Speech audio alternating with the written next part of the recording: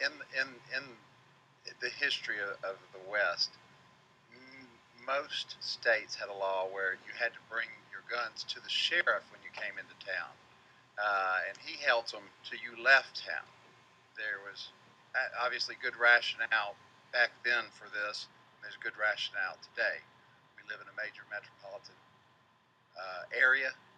We have four and two others rising in the state of Tennessee. I also have a concern with tourism. As you're aware, in my district, I have Opryland, the convention center.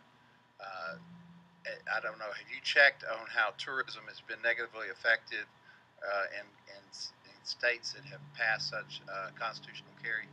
I have not checked, but I would argue that folks carrying weapons is necessary to protect other folks. I don't think that there would be a increase in crime just because folks are carrying. You have mentioned the Wild West as well as Representative Jones. Well, again, 30 of the states of our union allow for this open carry of firearms constitutionally. 6 of the 8 states around the state of Tennessee allow for the open carry of firearms, and it's not the Wild West in Colorado in any of these states. So that would be my answer. Okay, and Georgia passed this last year, correct? I don't know. They did. Georgia was one of the two that I knew last year was not one of them. And since then, Atlanta's lost major conventions. It's $1 billion industry here in Middle Tennessee. I know it is in East Tennessee and in West Tennessee. We want to grow it to over $1.5 billion. The hospitality has told me that this will will hurt the tourism industry, and I just can't, in any shape, form, or fashion, see where this is necessary.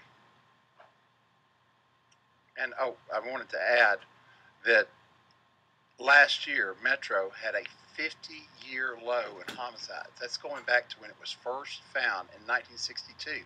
And we're not carrying guns out there.